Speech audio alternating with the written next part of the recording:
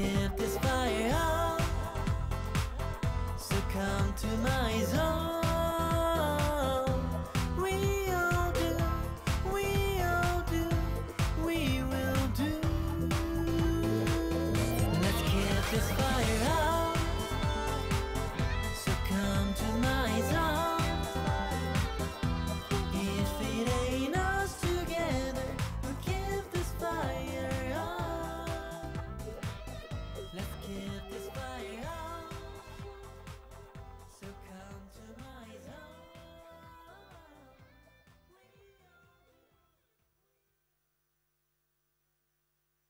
Decam with popping bridge.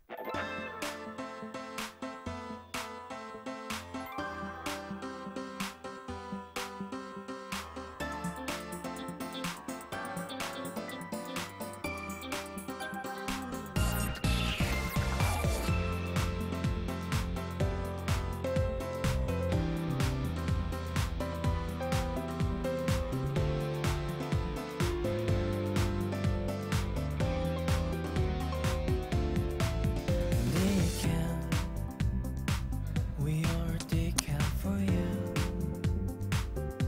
So let's start off something wonderful. I believe in decaf, you believe it too. We are all too. We love to show you. We love to show it all. Let's keep this fire out. So come to my zone. If it ain't us together, we'll keep this fire on. Let's keep this fire on. So come to my zone. We all do, we all do, we will do. We all together make beautiful things. Oh, here in Deacon, we wanna show it all. I believe in Deacon, you believe it too. We all do. We love to show you. We love to show you. Let's keep this fire on. So come to my zone. If it ain't us together, we'll keep this fire on. Let's keep this fire on. So come to my zone. We all do, we all do, we will do. Let's keep this fire on. So come to my zone. If it ain't us together, we'll keep this fire on. Let's keep this fire on. So come to my zone. Okay, we are about to start the main D-Day for today, so please prepare Decam for with popping having bridge. the D-Day today with us. So please be seated and please check your cell phone if it's a vibration mode or silence mode.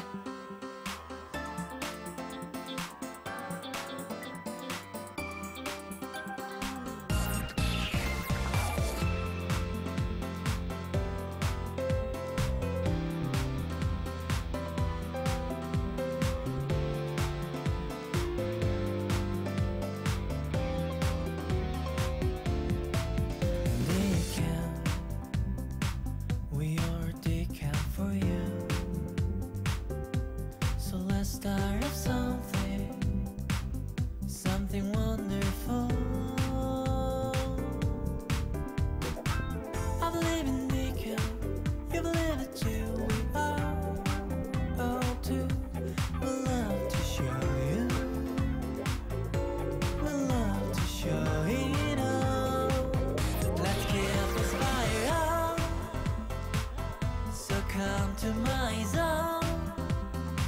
Okay, we are about to start. So 2023 May D-Day will begin in a moment. Please be seated and please check yourself in again if it's in silence mode or vibration mode.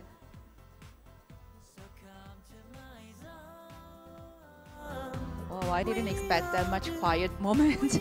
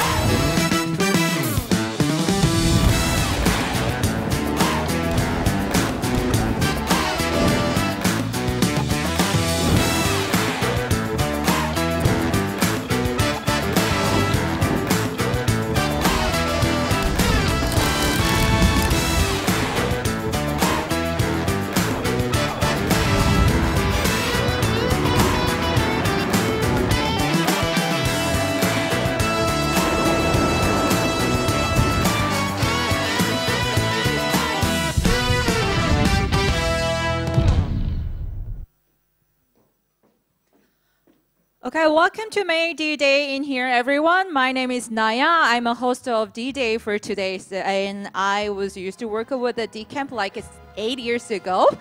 So it's been quite a long time, but it's really an honor to be here with the D-Camp and with the amazing entrepreneurs and investors in Singapore. So I really welcome all of you guys in here to be with all of us together, because it's a really special day for D-Day, because it's the D-Day, first D-Day to be held in overseas for the D-Camp in Singapore. So we're gonna introduce the promising Korean 5 startups in here, which are getting ready or already starting to expand their business in Southeast Asia and especially in Singapore. So we hope you have a wonderful time enjoying the global debut stage of a startup from Korea in various industries such as finance or F&B or healthcare. And one more information, May D-Day is also being live streamed on the official D-Camp YouTube channel. So for online members, if you're watching the YouTube, please make the comment if you have any questions or wondering about the startups you're gonna meet or D-Camp or D-Day. So D-Day offers the benefits such as workspace, as you see, workspace investment and growth support what early stage startup needs, like mentoring, networking, and so on. So for this May D-Day in particular, we are providing support for Asian market business expansion. This includes opportunities for D-Camp and Front One workspace investment from D-Camp, as well as tailored resources such as local partners, workspaces, and investment for settling in Singapore.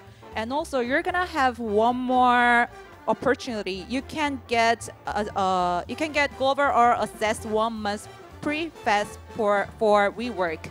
So you can go to the WeWork anywhere in the world for a month for free. So for the upcoming award ceremony, we are thrilled to announce 2 awards. Today, we have 2 awards. One is the Best Dream Award, and second is the IMDA Best New Entrance Award. So the Best Dream Award will be presented to one startup with the price of 10 million won. And for the IMDA Best New Entrance Award, the selected startup will not only receive the prize money, but not also be prioritized for consideration in the IMDA accelerating program. This program provided by our co-host IMDA will provide support for Singapore residency, market entry, and expert advice to help the startup accelerate their growth and success. So in addition, we are pleased to inform you that our D-Day supporter, D-Day Alliance, has 16 VCs or ACs will be conducting constant investment reviews for D-Day participating teams. This presents a fantastic opportunity for startups. And now we have a DCamp has a lot of network in Korea market and also global market, and because we are expanding our network to the global. So if you if you are with us for May D-Day today, you're gonna get a lot of information from DCamp and the chance to get into the global market. Before we begin the main event of the D-Day, I mean the pitching from the amazing 5 startups, we have a special guest. This D-Day is being held in partnership with IMDA. So IMDA supports various startup support programs for the growth and the innovation of Singapore's information and communication technology and media industry. So through collaboration with DCamp, they also support the expansion of Korean startup. So please welcome Edwin Loh, Director of IMDA, the co-host of the May D-Day.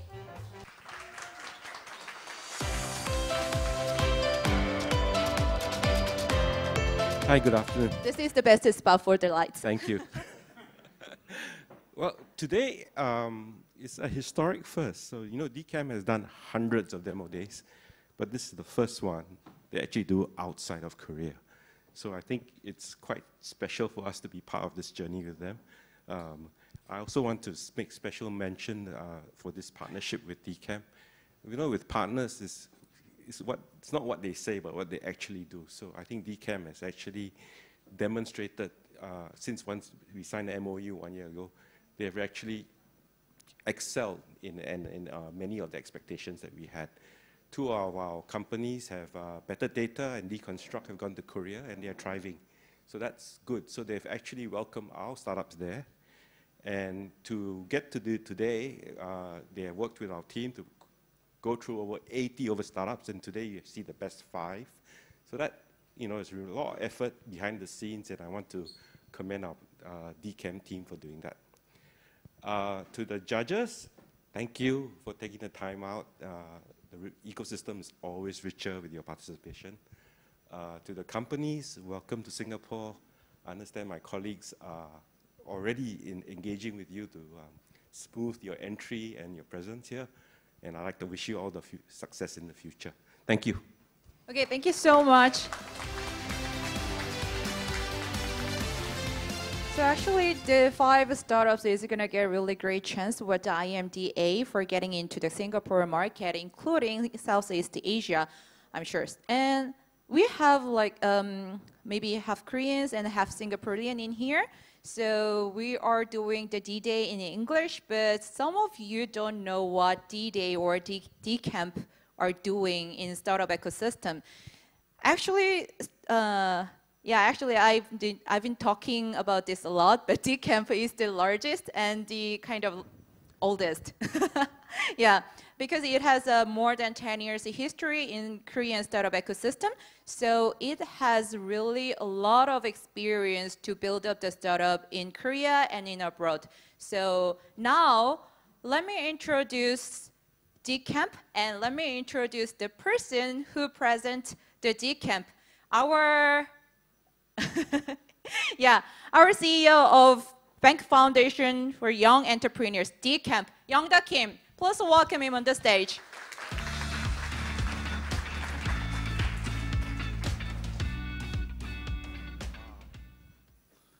Oh, hundreds of people here. Welcome everyone to Singapore D-Day.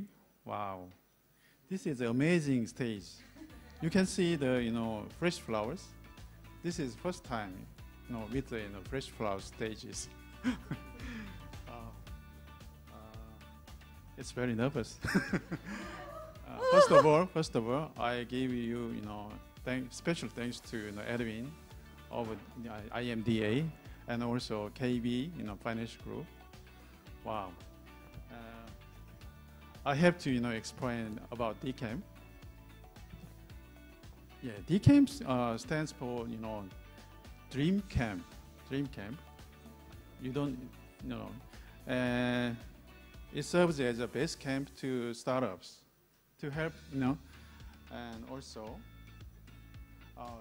DCamp has an official name. Official name is what is that? The Bank Foundation for Young Foundation Entrepreneurs. for Young Entrepreneurs. I'm very nervous today.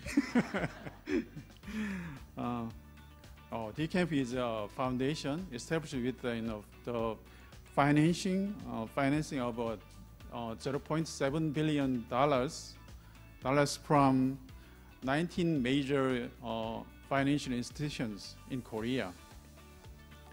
Our mission is to support the growth of startups. And DCamp offers networking opportunities, incubation services, and also investment support as it's a key component. The first, network.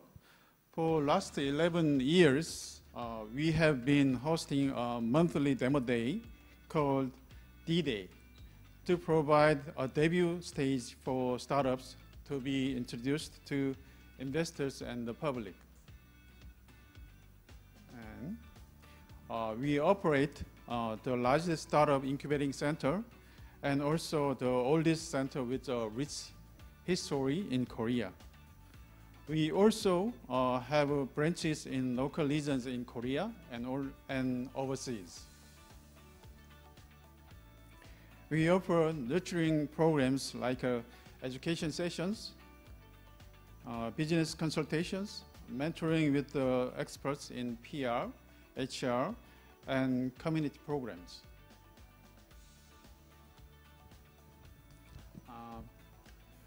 Half of the Korean unicorn startups received direct or indirect investment from DCamp. We have directly invested in hundreds of startups and contribute to form about 50 funds currently. We have invested in 5 global funds since last year.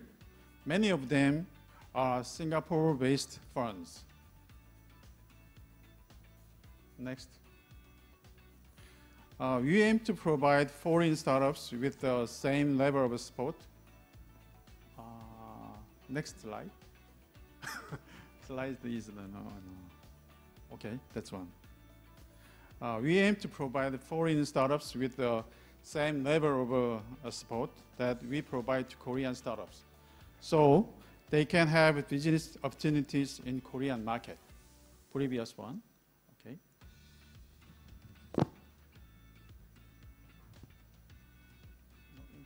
Just previous page. Hey, previous, okay. We also, Korean startups can expand their business through various business partnerships in overseas markets. I am thrilled to introduce 5 outstanding startups who are ready to enter the Singaporean market.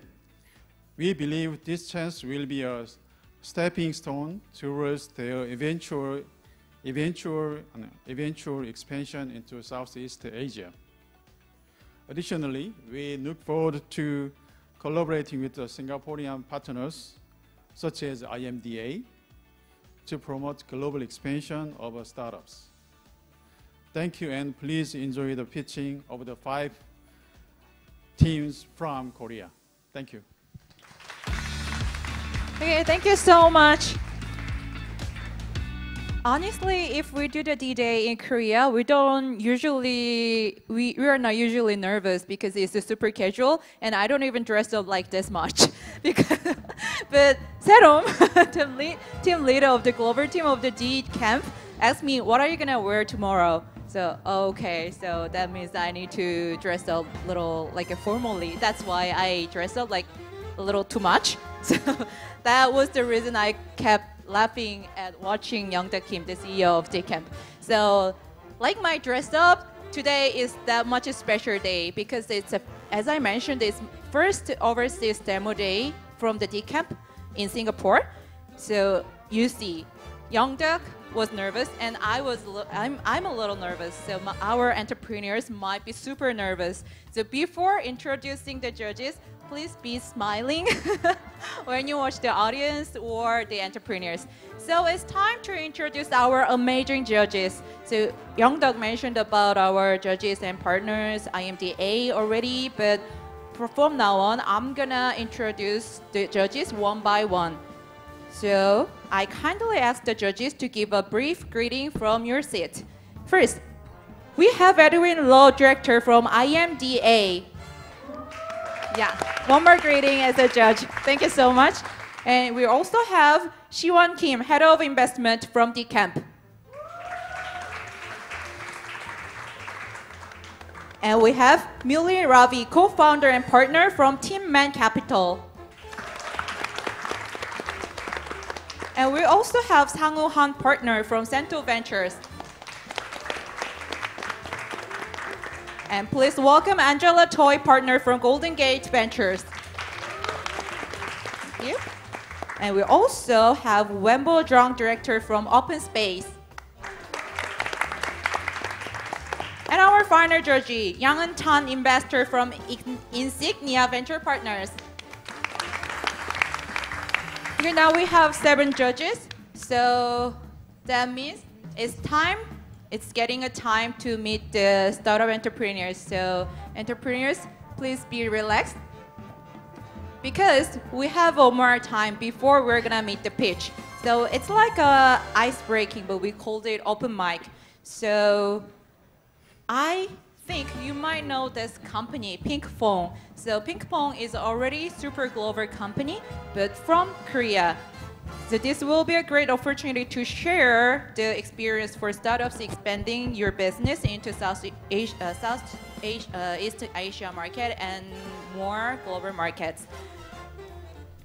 So please welcome Director Kwon Bin-na of Pinkphone about the company's global business expansion strategy and plans to enter new market.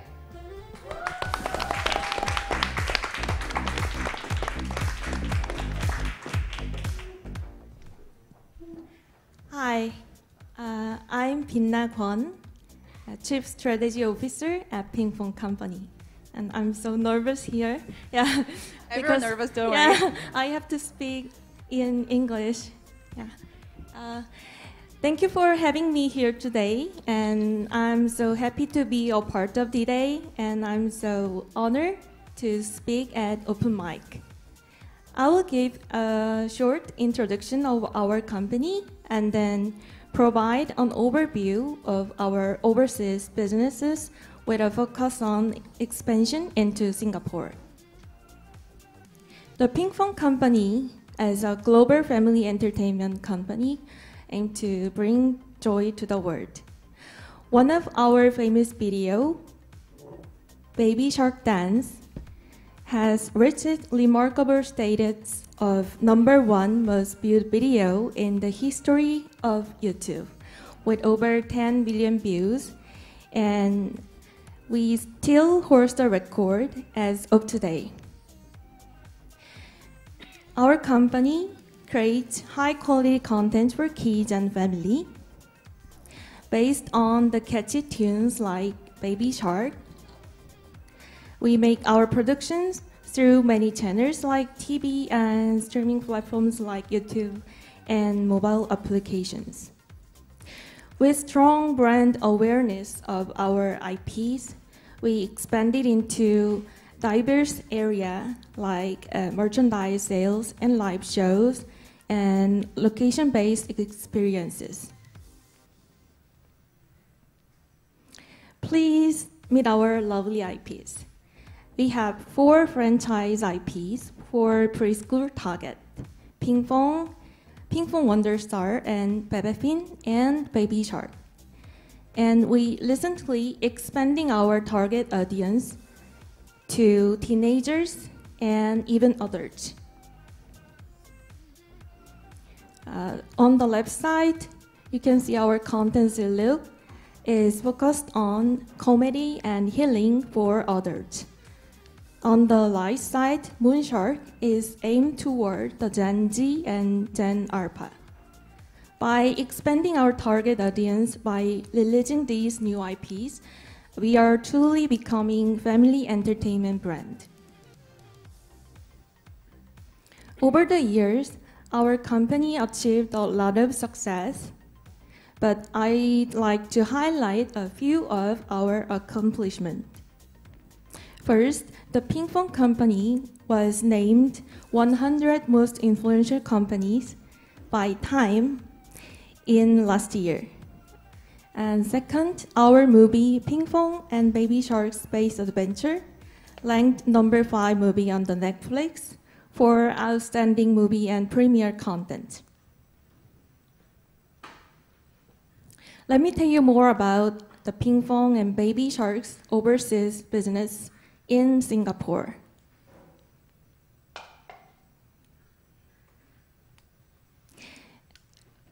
Sorry. At first, the Ping Pong Company started our business with mobile application. Since 2012, by 2014, our app ranked number 1 in education and kids categories in over 100 countries, including Singapore. So we realized that Singapore was huge market opportunity with English and Chinese speaking population. And the revenue generated from Singapore was extremely high.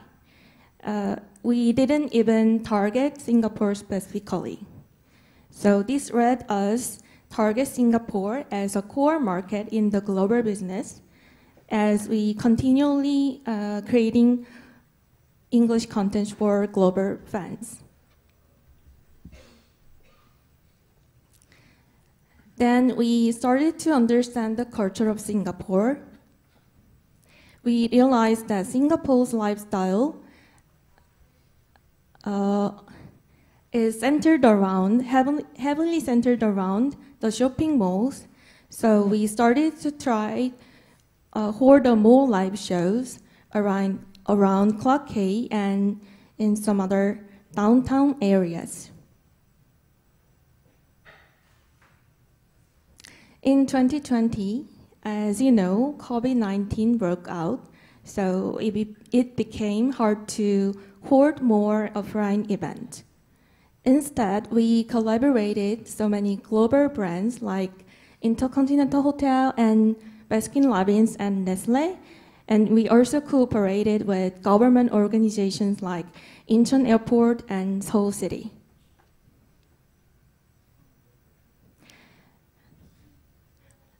Let me tell you more about our partnerships in Singapore.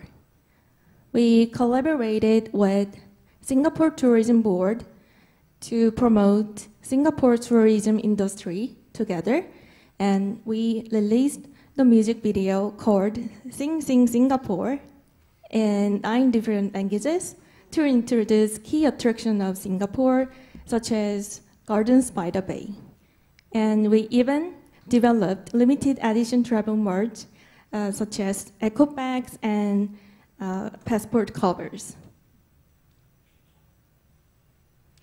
Another partnerships in Singapore we did was with Sea Aquarium to raise awareness about sharks and sea life, and environmental preservation by releasing more branded content like this.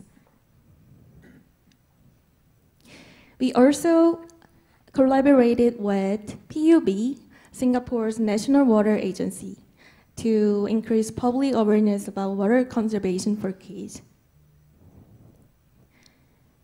And we recently have partnerships with Media Corp, so you can watch our Ping Pong contents on channel number 5 and MeWatch. Also, our immersive playground, Ping Pong World Adventure Tour, is having place all around the Southeast Asia. In last year, we held an indoor theme park at Marina Square, and we'll be back this year, this June, at Marina Bay Sands for live musical.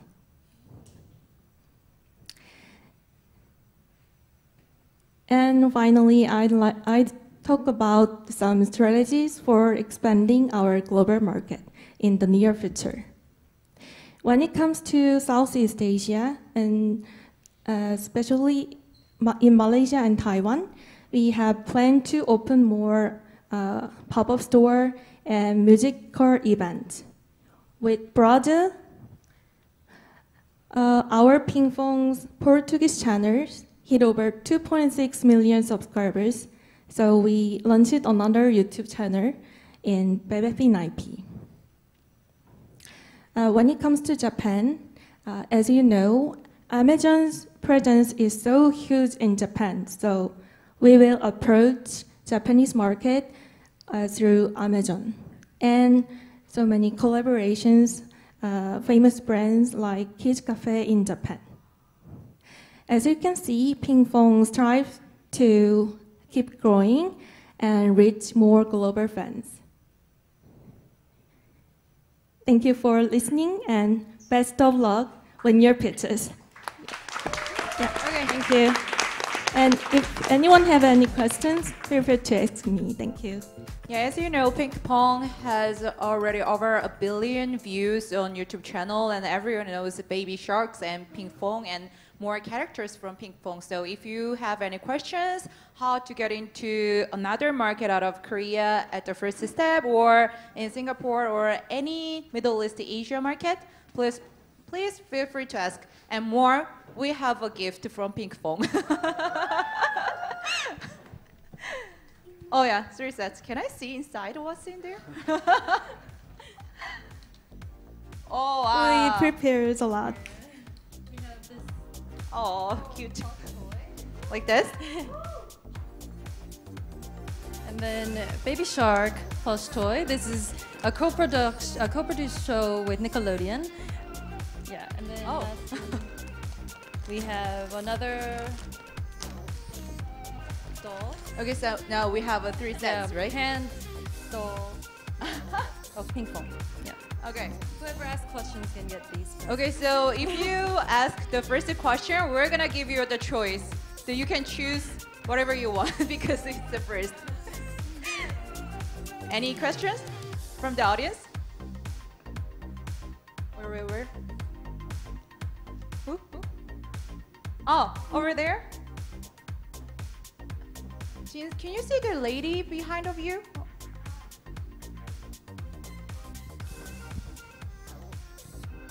Okay, you can choose out of 3 dolls. And I would like to know, Yeah.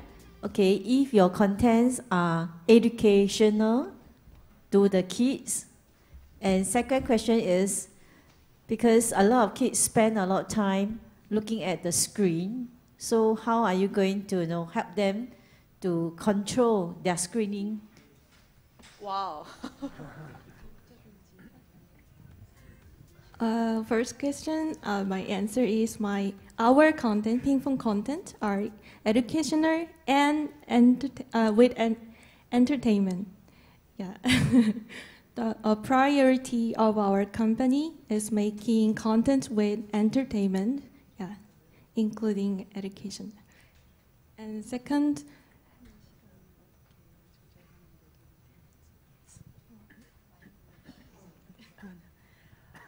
Yes, those kind of songs that we base on are very addictive at some point, but we try to look at it as not just like junk food, but since we try to make our content educational at the same time, I think we cover what children love. Like we help children learn healthy habits. We help children learn the relationship with their friends and families.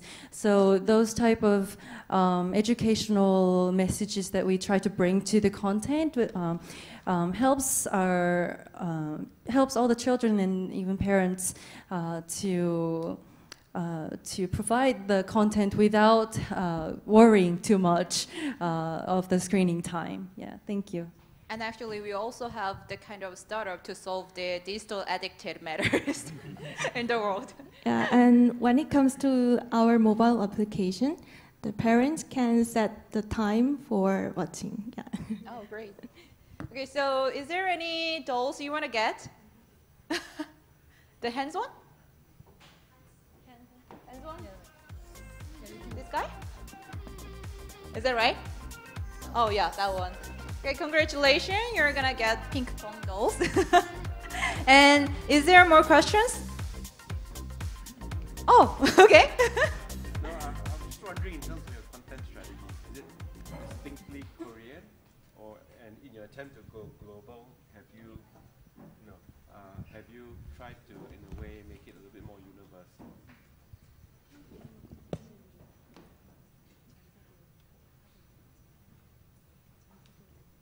Yeah, we already target the global. Our company started with mobile application, so we released app, and all over the world, global users can use our app, and same on the YouTube. So, yeah.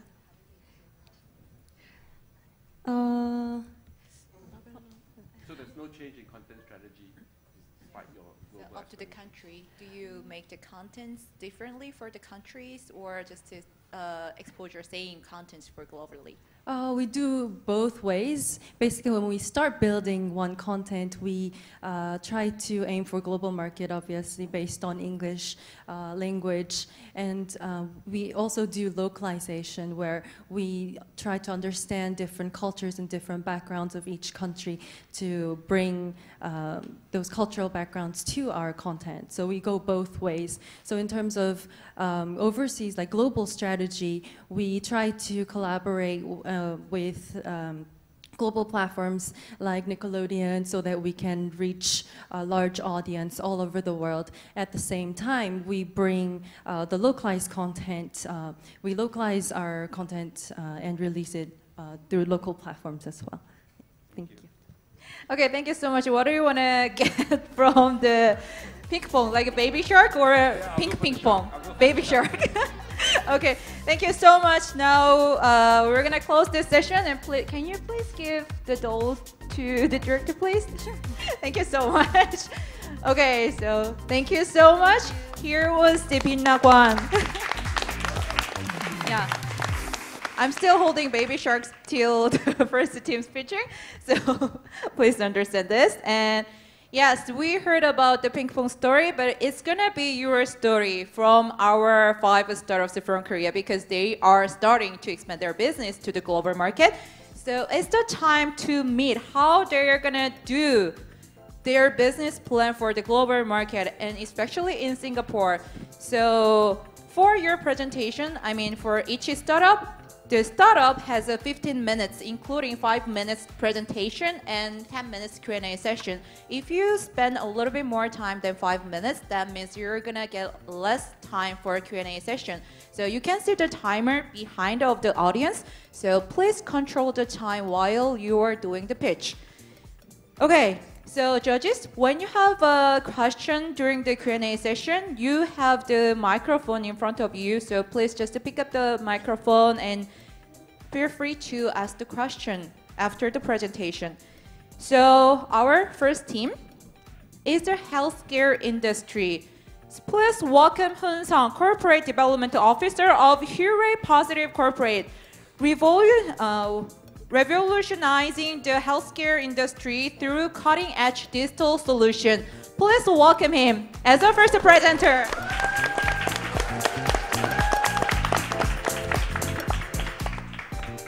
Hello everyone, my name is Hun Sung, and I'm a Corporate Development Officer at Huraypositive. Before I start, I want to say thank you to DCamp, IMDA, and KB Group. And also I have a 2-year-old son, and I have a lot of questions for Ping Pong tonight. Yeah. Okay, I will start our presentation. I will start with the very key figures of our Huraypositive. We are an industry pioneer in digital health industry with over 13 years of experience. Last year, our revenue was $15 million, and we are now Series C stage company. And we have teams of more than 120 employees, and 70% of them are engineers. We are a very IT-focused company. And we already successfully expanded our business operation to Japan and Vietnam. And we are #1 digital health company in South Korea. This is what we have done until now in digital health industry in South Korea. Our main business area is to develop and sell of a digital health application. We have tons of experiences and expertise in this business. First, we have built a solid business model. In the B2B space, we have launched an industry-first diabetes application, and now we are supplying employee assistance program to large enterprises like Samsung Electronics. In the B2G space, we are closely working with Ministry of Health, and we are also participating in a program that gives reimbursement of using digital health apps. In the B2C space, we have a fever management application for children, and it has more than 300,000 monthly active users in Korea. And we have extensive experiences in developing evidence-based application across multiple disease areas such as diabetes, obesity, and skin disease, and so on. And our app spans the entire life cycle of users. So why Southeast Asia for Hurray?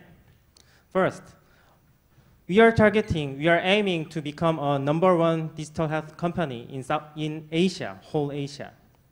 Second, Southeast Asia is definitely one of the most fastest regions for a digital transformation. Third, it needs cost-effective healthcare service, and digital health can be a solution of that. And Huraypositive has a region-specific strategy on that. Vietnam. Vietnam is not young forever, and it is crucial to start preventive care and manage chronic disease. There is also a significant overcrowding at all large medical institutions in Hanoi and Ho Chi Minh. Therefore, it is necessary to divert demand to primary care.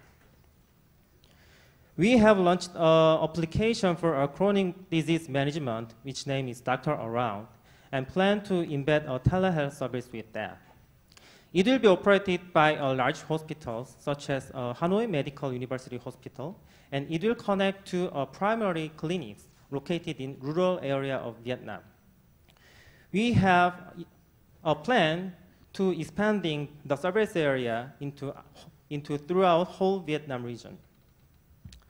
Indonesia. Geographically, Indonesia is always exposed by endemic disease such as Zika, malaria, and dengue. And also, it is one of the regions that most affected by COVID-19. Do you know what is the common clinical symptom of that disease? It's the fever. We have a fever coach application that can, the fever coach guides users on how to manage your fever based on the temperature, medication, and other information. It can predict, alarm epidemics, and also it can create a heat map. We have released this application across 40 countries worldwide and plan to launch it to the Southeast Asia region as well. And we hope to collaborate with a telehealth company in this region. Finally, Singapore, the convergence of public and private sectors has begun. However, IT system integration is still in early stage. The convergence is because the Singapore government is prioritizing the preventive care and primary care by leveraging GPs. It is evidenced by initiatives such as Healthier SG. Hurray can offer a wide range of IT solutions which is developed and widely used in South Korea and Japan to bridge the existing gap. We hope to we have extensive experience managing chronic disease, more than 43,000 patients who has a chronic disease. And by using AI and human coach. We can provide these various digital health solutions to support both GP and patients for efficient and effective care. Thank you. This is the end of our presentation, and please give me any questions. Okay, thank you so much. So now we're gonna move on to the Q&A session. So we have 9 minutes. So judges, please feel free to ask.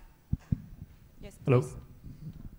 Thank you for your presentation. I think you've done really well, so congrats on all your progress.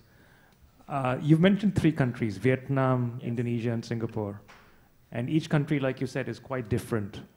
How do you assess when you go into a new country, whether you should progress further or you should take a pause? What indicator do you look for to decide, am I doing well, am I not doing well? It's very complicated question. Not only in Southeast Asia, healthcare industry is very, very complicated because the payer, provider, and patient, the stakeholder is different. And in Southeast Asia, the region is totally different. GDP, bed per capita, everything is different. When we think about the new business in a new region, we just want to start with a very small shot and wait and see and learn the industry. That is what we have done in Vietnam.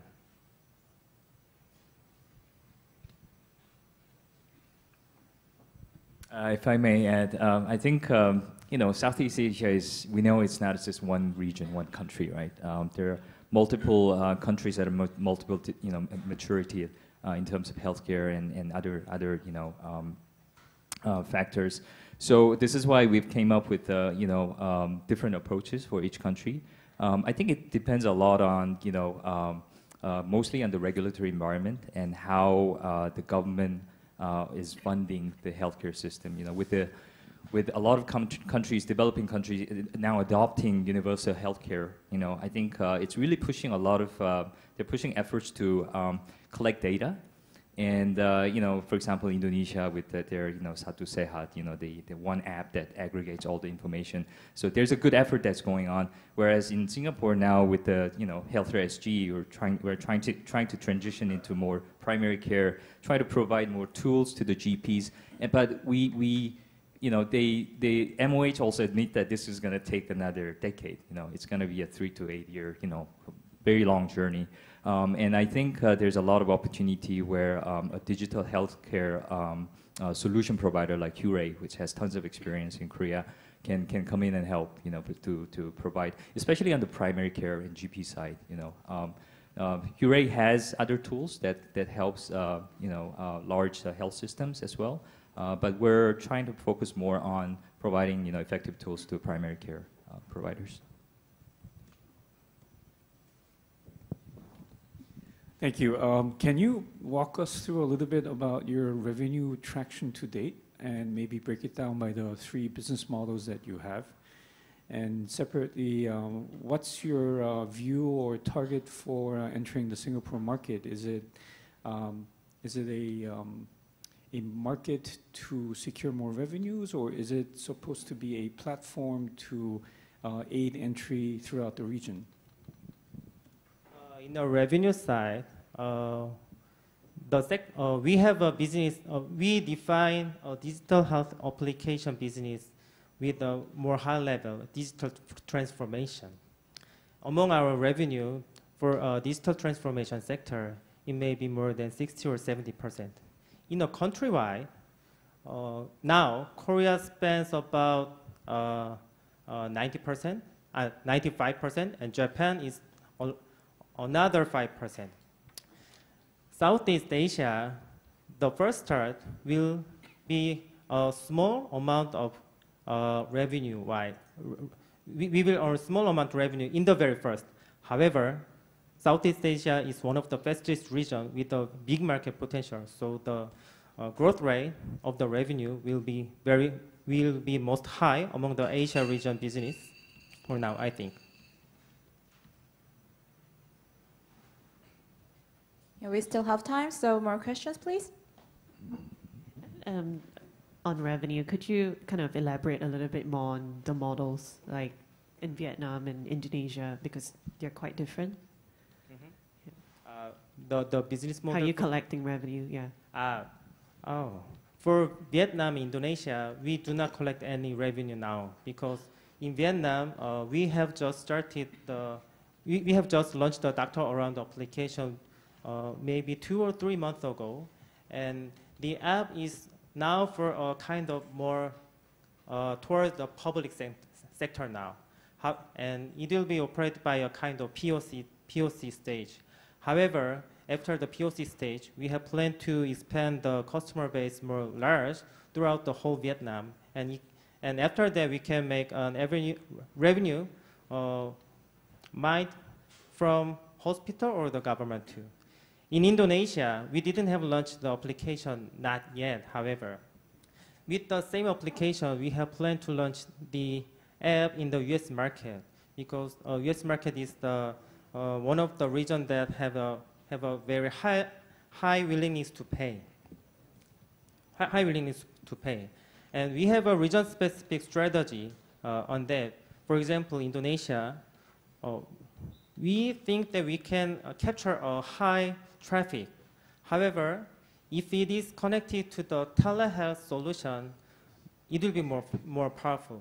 So in that case, that's why we want to collaborate and seeking a telehealth company in Indonesia, and we will find how can we make money with them.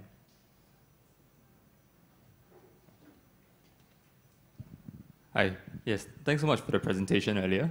Just 2 questions from me. The first one would be regarding your B2C strategy in Indonesia. How do you plan to acquire customers there? And the second question is, based on your success to date in Korea, what is the most successful product that you've launched?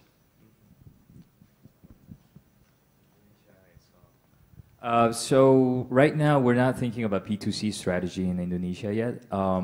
We hypothesize that there may be some collaboration possible with the likes of HelloDoc and HelloDoctor, because a lot of their traffic actually comes from pediatrics, patients that have fever symptoms, and parents want to call, make sure that their children is okay. They don't need to take necessarily their kids to a doctor or ER, which can be very expensive, also not always accessible in countries like in Indonesia. So, but we're also, as you saw in the slide, we're also trying to take an approach from a public health perspective.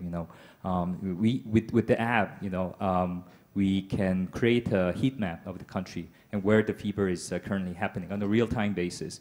If you probably all know, the NEA here in Singapore, they provide you a sort of a heat map around dengue fever, right? But that data actually is not real time. It's a pretty it's a couple of days old, because they have to identify and they have to diagnose it and make sure that the data gets uploaded in the system. So the advantage that we have is because it's a cloud-based, we collect data, real time.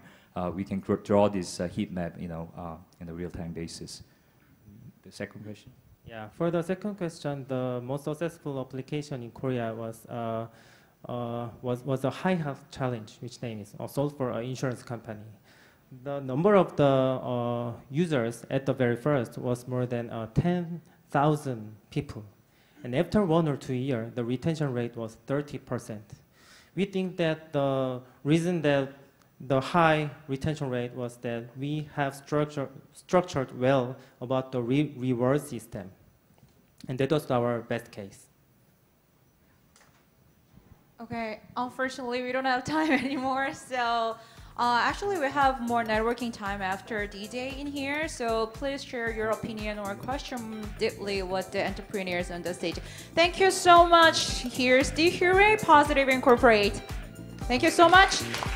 So now we wrap up the first stage of May D-Day, and let's move on to the next team. So many industry and so many companies need AI solutions to use their own problem in their own industry, but it's not easy because AI engineers are kind of rare. So, and it's really difficult area. But for solving this matter, let's meet Omnis Lab. Omnis Lab is a no-code ML platform provider for remote sensing image analysis and customized remote sensing ML software provider for public service and defense. Please welcome Ki-hwan Moon, CEO of Omnis Lab. Hello, welcome. When can I start? Can I start right now? Yes. I cannot see the concert, so. under the monitor. Okay, let me start. I don't want you to get disturbed. So I'm a founder and CEO of Omnis company. My name is Kui Hwan-moon.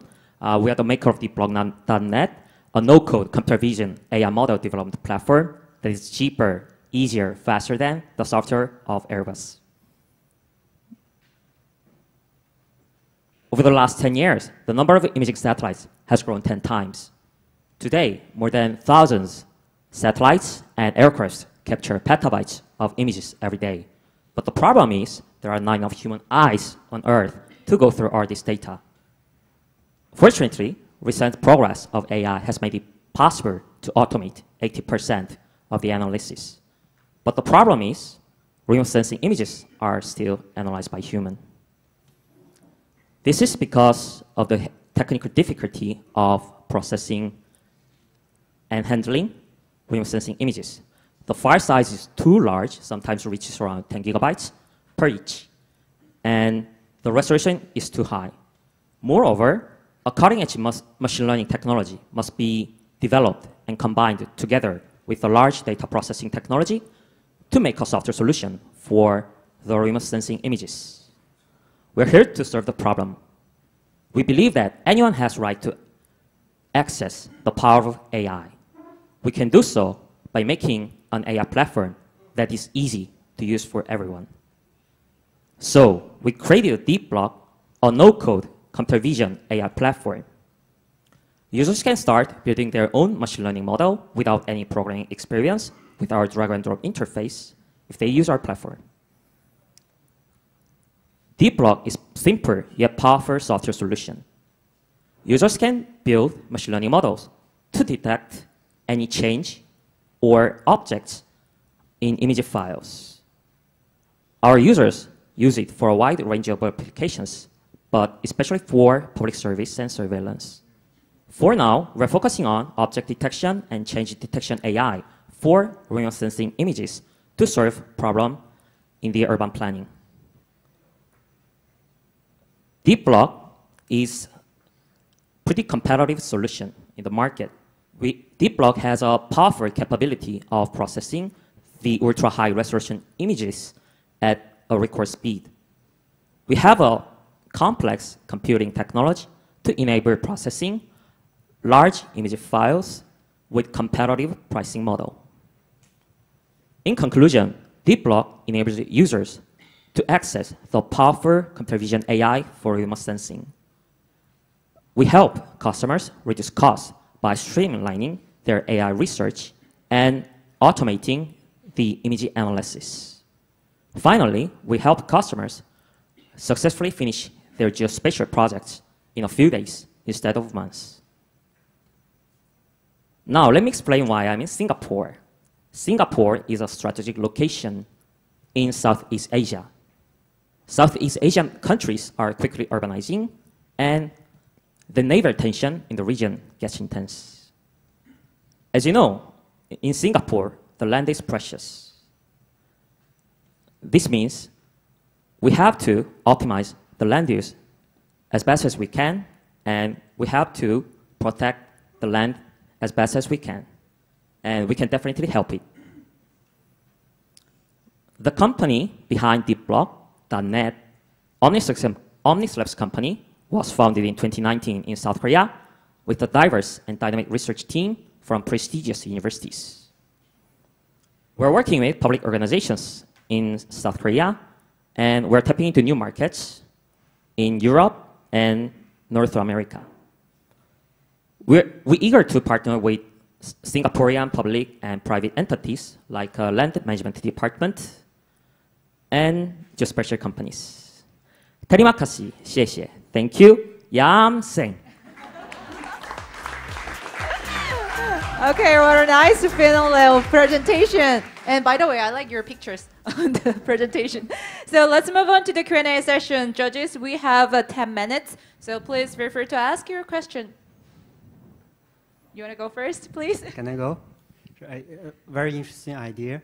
May I first understand that whether this the DeepBlock technology, is it only applicable to remote sensing images or also to normal photos, normal images? Of course, we can process normal image files, and I started my business just for creating a playground for AI. But eventually, I ended up suffering from financial crisis of our company. So we struggled to find the market fit.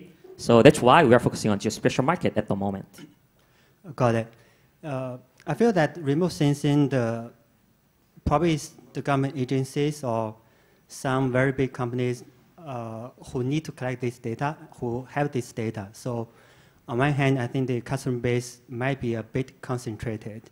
On the other hand, I feel this is, especially in now people talk about ESG, this is a highly needed area so that people can, the agencies can detect deforestation or misuse of land early, right? Yeah, that's why I think it's a very useful technology.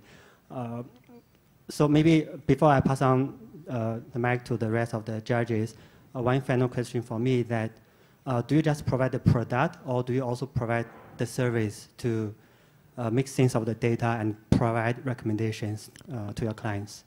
We are not satellite image provider, so we have to find an image or data provider, and we only have software technology. That's a kind of a limitation, but however, that's our specialty. So we have to, in the end, for example, for South Korean government entities, we have to customize our software and install our software. So that means that we have to eventually customize and provide services on our product and something like customization. So we can also do it, and we already do it for many reasons. Yeah, I can imagine that because even they have the data, they may not be able to process the data, right? So inevitably, you probably have to provide the service as well. Yeah. Thank you. Thank you. Do you usually sell to customers or do you sell through a partner to customers? And what's the revenue breakdown when you have to sell through partners? The problem of government sales is that the procurement process takes too much time and there are a lot of regulations. But however, there are plenty of research funds in South Korea so that we can just survive without even making revenue. Of course, we are making revenue from multiple sources in South Korea, but it's not that big. Of course, so far we are a self-financed company, and then our annual revenue last year reached around 0.4 million US dollar, and without any investment and without any debt in our company. But in the future, I think that we can project our revenue by per project, reach around 200,000 US dollar per year to maybe even 1 million US dollar per year. Because, for example, each local government in South Korea spends almost 1 million US dollar a year to just detect illegal building construction and change of the land use for public administration in South Korea. Okay, so since we heard from the open space gentleman a little bit about ESG impact, how compute intensive are your algorithms from the perspective of potentially wasting a lot of energy cycles in a cloud infrastructure? I cannot say because, for example, so far in South Korea, for example, and almost all countries around the world, just to analyze remote sensing images manually with human resources and spend a lot of money. I think at least, even though we spend some amount of electricity, I think still it's more efficient and it's ecologically better and for the environment. So first we need to automate, and then we need to reduce cost, and also we need to improve the efficiency of the analysis. Yeah, I think my suggestion is maybe you can position your offering as providing similar quality of analysis, but maybe because you have a more efficient algorithm, you can do it at 30% less energy cost to something happening at the data. Yes, sir. I will improve my deck and also our revenue projection, and also our kind of contribution to the society and the environment. I noticed you have 3 patents. Yes, in South Korea. Presumably that protects your competitive IP. Just want to understand how the patents, what areas do they cover? We are a software company. Our background is computer science. Compared to other geospatial companies, we have strong competence and then competitive advantage over the software engineering. So I think like in Korea, the patent law is not friendly for enterprise and small startups protect their IP. But however, at least we're a small team. And then, for example, I started my company with my classmate. So for now, I think it's pretty difficult to like copy unless they steal our source code. But however, maybe I think we need to protect our intellectual properties in the future by like registering more patents. I'm not asking about your patent strategy. Yes. I'm asking what do the patents cover? What are you trying to protect? For example, how to process high resolution imagery, and also for about just general layout of our product, because it's a simple point and click drag or do interface. And what was it? Two of them are covering the general layout and the like workflow of our software, and one is like relying on the like how we process large image files at scale and in short time. Yes. Yes, we still have time, so please go ahead. Maybe I'll just add one question to a couple of other questions before. You said you use, primarily you have a no-code platform or a low-code platform. Yes. Is that for the end client, or is that for developers who want to build use cases using your technology? For now, it's a graphical interface, but we do offer API for free. I mean, yeah, we don't have to differentiate the pricing model at the moment because individual users are not paying that much. That's a problem that we have. But however, eventually they really kind of like bring maybe corporate or like government entities to our company, and then maybe we can make sales. It's graphical. It offers graphical interface, so users can run inference by just uploading image files with drag and drop action. But also users can use programmable interface that we provide through our API service. Yes. Got it. Earlier you said the government procurement process can be quite complicated, quite long. Yes. For the other corporate or the developers, how do you sign them up? What's your actual sign-up process? South Korea and geospatial. That's why we want to go out abroad. That's why we want to go abroad. For example, South Korea and geospatial market is small. But however, for example, the entire geospatial images, like remote sensing images, are heavily controlled by the government in South Korea. But however, for example, European countries or United States, there are commercial satellite image providers in the market, and then we want to find more use cases in the market. For now, we couldn't find many corporate customers in South Korea, but it's my mission, I think. We already have plenty of things to do in South Korea, and we're small, but in the future, it's my mission and it's my task to expand our market and audience group, like finding more corporate customers and enterprises. Thank you. Okay, is there any more question? We can get one more question for this team. I'll ask a question. Yeah. So I saw that your SaaS subscription plan is actually quite wide, ranging between $10 to $300. So just curious, like, who's your target customer for this group, and what would be the average contract size? As I mentioned, the reason why we developed and we specialize like on our product to geospatial market is that geospatial analysts are not good at software engineering and programming. The problem is that they manually just analyze their image files, and then, for example, they want to just like analyze. Mainly, we have a preliminary survey before allowing users to signing up our platform. We offer free trial, and we found that these days usually defense officers subscribe our ebook and also our product and check our product and signing up our platform. And geospatial analysts, for example, they have sometimes different profile, researchers in public institutes, for example, and research organizations. They just want to analyze satellite images, as I mentioned, because they have no skills on machine learning and computer science, but also they have to analyze tons of image files. Okay, more comment? Yeah. Okay, thank you so much. Now we're gonna wrap up the second stage. Thank you so much. Here's the Moon-Gi Han CEO from Omnis Labs. Thank you. Omnis Labs. Okay, thank you so much. Let's move on to the third stage. Maybe almost all of us have more than one insurance, but insurance company, insurance industry is still big, but still have many problems that we need to solve because it's complicated and difficult for just normal people. So now For this matter, let's move on to this team, Great Health Chains, which provide an indicator that changes the methodology of making health insurance product and advancing underwriting process. So please welcome Jay Kim, CFO of Great Health Chain.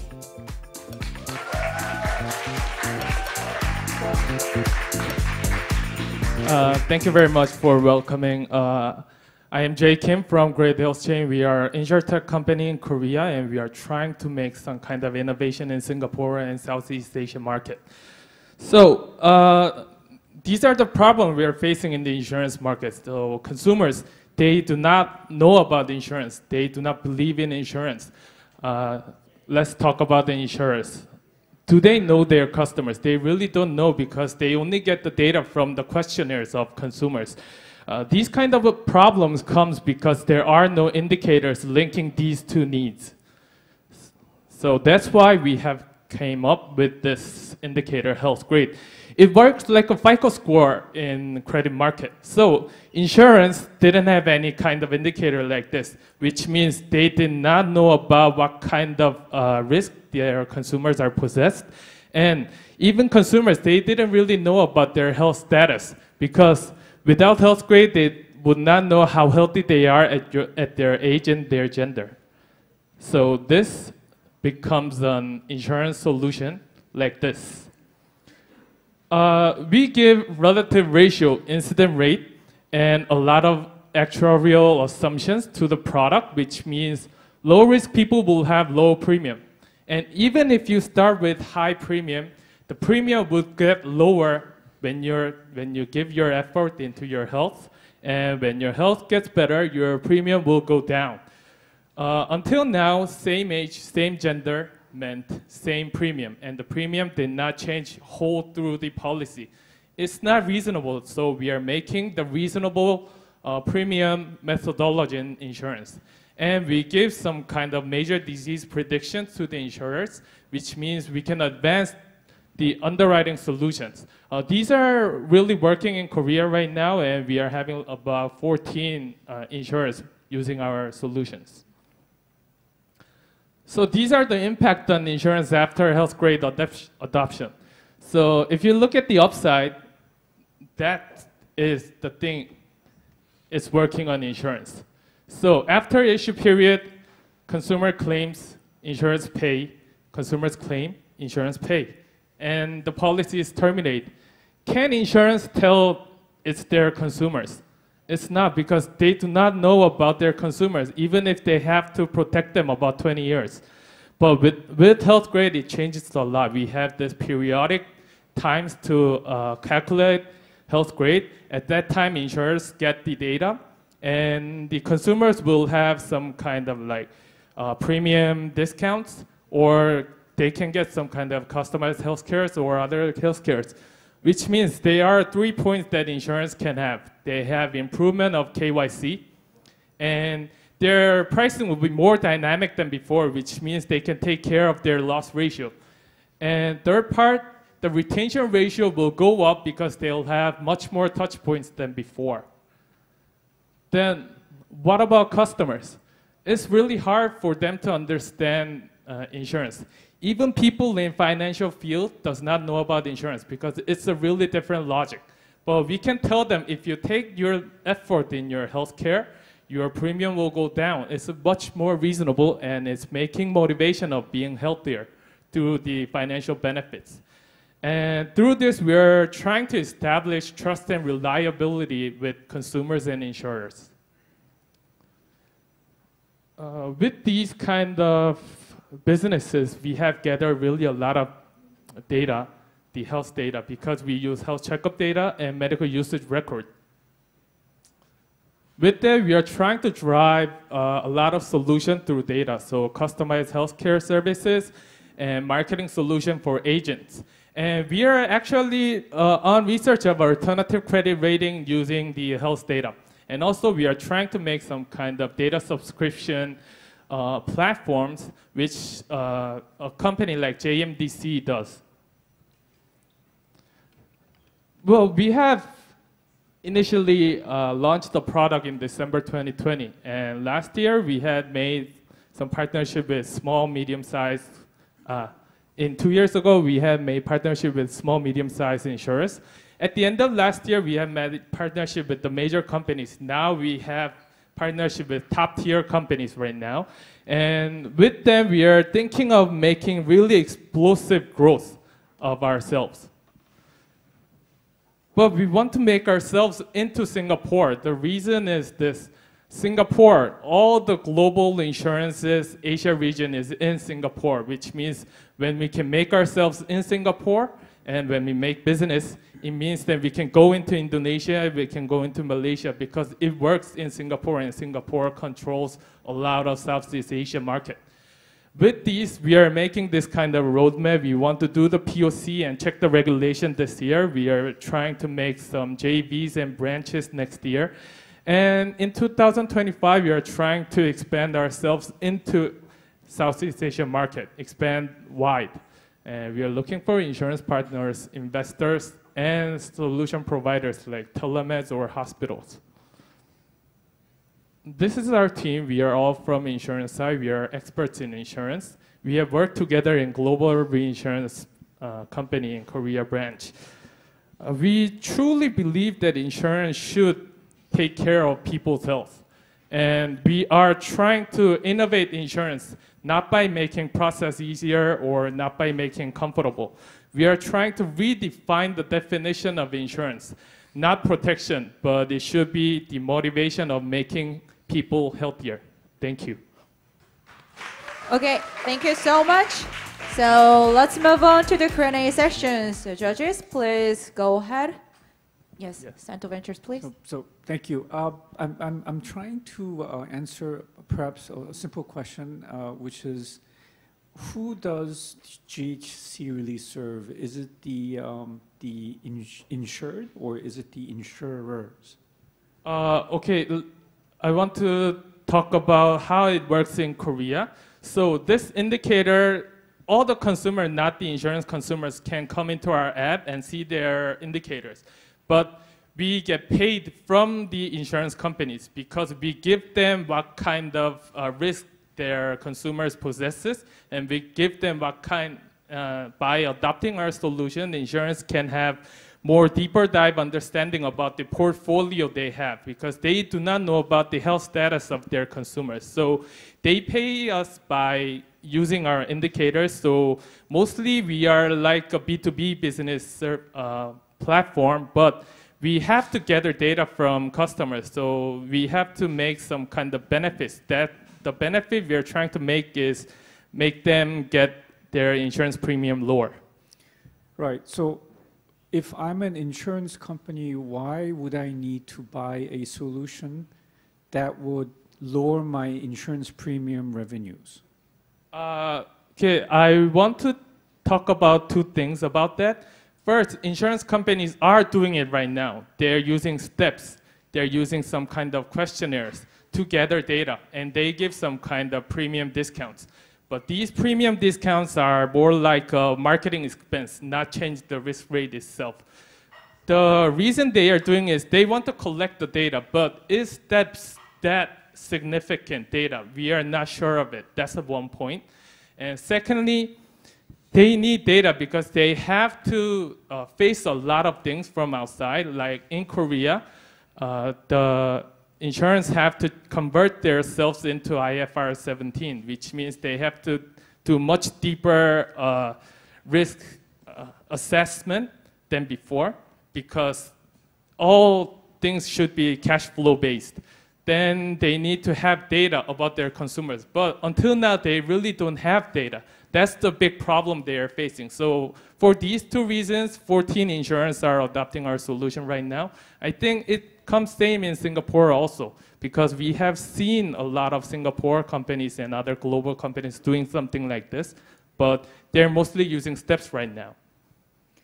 Okay, so sorry, I'm going to stay on this point. Are you helping insurers go after new revenue streams that would not have been possible because the insurance premium would have been too high based on existing system?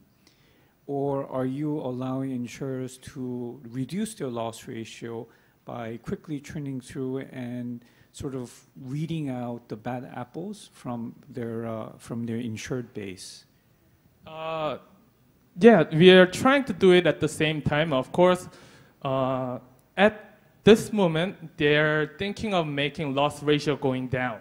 But there are much more different strategies they are using because, well, the insurance are sold by agents. Agents want their people to have much more sum assured than before. Like they want to make them have like 5 million cancer, not 3 million cancer coverages. And insurance doesn't have any data to make them happen because they cannot hire the sum assured because they do not know about the risk. And by that, they can gather much more risk premium than before. These strategies go at the same time, but for the most reason why they're using right now is about reducing loss ratio and gathering data. Okay, so we still have some time to solve our queries about this team. So, okay, please go ahead. Can you share a little bit more about competition? Competition? Okay, so worldwide there are Vitality, which is the most famous one to have health promoting solutions. And we know a biological age model, which, well, my former company Score and Garmin does. And there are things, but the real difference is they do not have actuarial base to change the risk rate. Like I said, they are more like having discount on the marketing expense side. So it's more like an additional service. But for us, we are trying to be like an indicator, changing the real premium. So that's the difference we are facing. Of course, they have much bigger platforms. Well, they have much more market shares right now, especially in Singapore. But what we are trying to give them is, we can give actuarial assumptions. We can give them how to make much more innovative products than before. But others, it's really hard because they cannot convert their model quite easily. But we have references in Korea. Our model is really approved by our FSS and FSC. So with these references, we can be adopted quite much more quickly than other companies. May I understand, is there any minimum percentage of participants for the insurer to be able to offer dynamic pricing? So maybe let me rephrase my question. Assuming that I'm an insurer, I'm selling a policy which has 1 million policyholders every year. So what's the minimum number of participants from your platform for me to make a decision that I can offer dynamic pricing? Okay, so our grade has 9 grades, which means 9 groups. So the difference is now they only have 1 group. We make it 9, which means everybody can be in the dynamic pricing field. And secondly, why we have done it is because we wanted to change the homogeneity of risk that insurance are looking at. This is a really important thing because the insurance itself has to look at the homogeneity of risk. But before, they did not have any solutions to look at it. That's the reason they tried to make it as a whole. They just saw it as a one standard thing. But we are trying to make it 9. We have made it 9. So all the customers inside will be having this kind of dynamic pricing. I believe the insurers are already putting people in different age band, of gender, of course, and then the premium varies, normally increases with the age, right?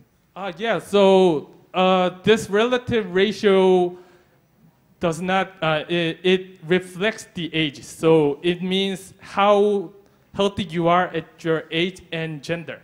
So which means as they grow older, their grades follow it. So all of them would follow the grades, even though they age. So it doesn't mean that if you're old, you will have like bad grades. If you're young, you will have good grades. It's not like that. It's working like, well, I'm age 38. And if I am like grade 3, it means that I'm like top 30% healthy person in my age. So that's the reason we can do dynamic pricing all through the policy life. And maybe a very quick one. So do you look, so when you evaluate the users, do you look at medical history or medical history plus exercise history? What we are using right now in Korea is health checkup data, medical usage record, and we use steps also. But we have to convert our model into Singapore because the accessible data would be really different. We know that. That's the reason we want to make some POCs this year, because we have to know what kind of data would be accessible and what kind of partnership we can make to make this model work in Singapore. That's the reason we are taking the first step into Singapore, and I hope people here will likely to help us. Then we can do really a lot of business together. Okay, thank you so much. We ran out of the time, so let's conclude this presentation for now. Thank you so much. Thank you very much. We had a Jay Kim, CFO from Great Exchange. So let's move on to F&B industry. So including meat substitute, bigger market is getting bigger and spreading out all over the world by the matter of the environment, health, or just for the taste and so on. So this team is also about this market. So we meet fried an alternative whole cake made from mushrooms. Please welcome Hyun-Seok Han-san, CEO of WeMeat, on the stage.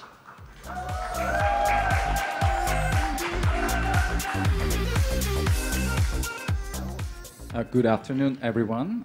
Thank you for being here today. And my name is Hyun-Seok, and I'm the CEO of WeMeat.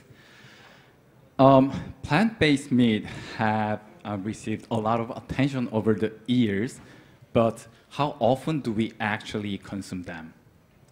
Is there anyone who actually eats this one at least once a week? Nobody, right? Yeah, so like as we see here, unfortunately, the market impact is still minimal. In the United States, the plant-based meat consumption is only just 1% compared to the traditional meat consumption. And many people who have tried are not satisfied. So far, most meat alternatives are not meeting the consumers' expectations. Even if it is plant-based, many people actually expect that this should be delicious and the food should be healthy and even healthier as it is the plant-based and the available in our daily lives. But the conventional way of alternative meat development has its inherent limitation. So most products are use the base material made from soybean, which is called TBP. But people do not prefer the bean flavor from soybean, also the texture from TBP. So many companies add the extra texture, extra processing to mask those taste or texture off, and which it raise the issues of the health. Also, TBP is suitable for the mid-ground applications. So it is the relatively a few options that we can utilize, like the Western cuisines. So it is necessary to reassess the feasibility of the conventional meat alternative development and redesign the process to go beyond the limitations. So the WeMeat fundamentally innovates the process from material to applications. WeMeat use fungal material, including mushrooms, instead of soybeans. And we minimize the processing as natural, as simple as possible to make it genuinely healthier. Also, WeMeat aims to become all-purpose meat, covering the various types of livestock and also the various cooking situations, which can be used in our daily use. So the mushroom has a lot of advantages compared to the soybean. Mushroom has its unsavory taste and fiber structure, which is good for meat developments. And also, it is relatively free from the allergy or GMO issues, and even people perceive these as a premium ingredients compared to the soybean. And how do mushrooms turn into meat? There are two different approaches. First, with the mushroom needs to be blended with other plant-based protein in terms of the whole cut applications. And also, we are exploring the mycelium to create the whole cut application, as it has its own fiber structure. And for the ground meat application, we developed the mycelium and mycelium mushroom complex through the solid state fermentation. And it, by this technology, the mycelium can hold the other materials together, and it creates the meat-like the mouthfeel. So we introduced WeMeat in 2021 in the form of the Korean-style fried chicken, and it has a high protein and fiber contents with less fat and zero cholesterol. So it appeals to those who love the taste of the fried chicken, but searching for a healthier option. So since the launch, we have received the positive feedback from the domestic consumers, and we supply our products to local F&B services like restaurants. And we are currently taking a step further by pushing our boundary to B2B business, supplying our product, the semi-finalized product, and also providing the solution for the hybrid meats for the cultivated meat industry. 2023 is the first year that we introduce WeMeat globally, so we need to verify our competitiveness as well as securing the business partner in the global market. And in that regard, Singapore is the good place to start because Singapore is one of the driving forces of the global food system innovation. So there are many global meat alternative companies here, and we can see where we are at now and how can we position ourselves. Also, Singapore has a good infrastructure in terms of technology and business, and even the government backed this industry actively, so it is a great place for us to lay the foundation for the global expansion. So I am confident that my team and I will trailblaze this unknown path well, because we are mission-oriented team, and for example, majority are actually on the vegetarian-related diets. So, which means that many we are genuinely passionate about making our product popular. So, lastly, the word meat in Korean we said gogi, and converting this word to a Chinese character meaning high energy. So that makes sense in that animal meat actually provides the high energy through the protein or fat. And then what if the energy comes from the different sources besides the animal meats, which can be more sustainable? My team and I, this is the reason why my team and I are striving to spread WeMeat to supply positive energy to the world for a positive future. Thank you. Okay, thank you so much. So let's move on to the Q&A session. So please feel free to ask. Oh, okay, here first, and then please do the next.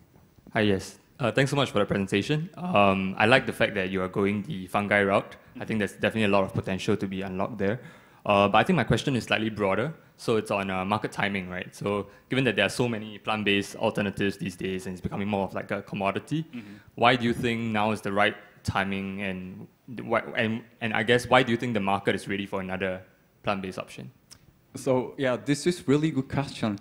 And I think many people are already aware of how severe the current situation is related to food system. But the thing is, there is not relevant option for us to choose, I mean, in terms of the preference food-wise. So I see the problem is actually the base material made from soybean, because soybean has a beany flavor. Also, the way to make it, which is the extrusion, it creates the base material as the spongy-like texture. So this is my proposal that we have to change the conventional way of alternative meat development to the new approach, which comes from soybean, which is mushroom-based development. I guess it's a follow-up question to that, right? How will you position the product vis-a-vis the other options that are out there in the market? So, for example, for mushroom, there's also players like Fable that's already been working with different food services. So, how different, how similar are you to them, and what's the positioning? Yes, so Fable focus on beef-like products, and we start from chicken because chicken is the most universal meat in terms of culture, religion, and cooking-wise. So the end product and application is currently different, and I think they might not explore the fermentation technology, but we built up the technology related to fermentation, which can be our own core assets to be differentiated from the Fable. Got it. I'll just add one final comment. I think, everybody loves Korean fried chicken, so I think it's a good kind of starting point in terms of application. Yeah. But I think being in this part of the world, in Asia, and also trying to expand into Southeast Asia, it would be interesting to see the other applications of chicken meat. So like steamed, stir-fried, boiled. I mean, these are applications that very few players have actually tried to crack. Right. So I think it would be interesting if you can crack those, and I look forward to your developments. Yes. So in Southeast Asia, there are a lot of localized chicken applications, like here, Hainan rice, the chicken rice, and also Indonesia, maybe nasi goreng or the other type of the chicken applications. So it is very interesting to see how it evolves here from the base of our the whole cut meat. Okay, so Center Ventures, please. So thank you. Can you maybe talk a bit more about the IP situation, and who do you see as potentially the biggest competitor for you in this space, especially when you broaden your footprint into Southeast Asia? Yes, thank you for the question. So for the IP, we are currently holding for the two IPs for the mushroom mycelium complex and the processing the mushroom for the meat alternative. So and also we will apply for the new patents in this first half, and our plan is to apply for another one in the second half. And the second question is? Who's your competitor, do you think, once you start expanding abroad? Yes. So there are a few companies related to fermentation or mycelium. And for now, I see Meaty in United States. They are one of the competitors that I should consider. And actually, they already dive into the mycelium whole cut meat product, which we are also aiming to achieve in the next few years. So yeah, I think they are one of our competitors. Sure. From a product marketing perspective, how do you think about overcoming the negativity or the notion that eating mushrooms and fungus is not necessarily that attractive or enticing? Yeah. Well, in terms of mushroom, I'm not sure how people think this in a negative way. But in terms of fungi, maybe.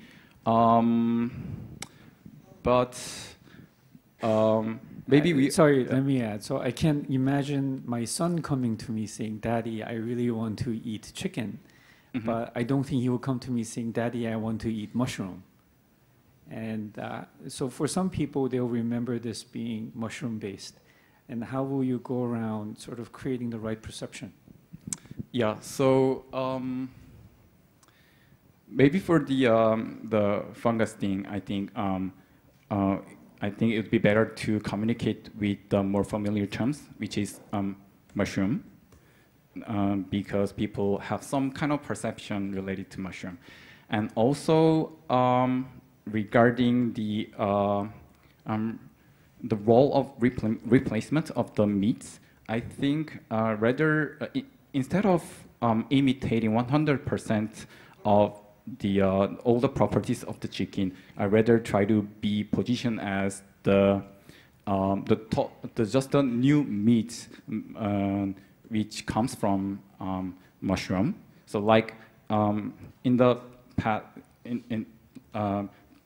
past 50 years ago, we have the soy-based meat which become unpopular.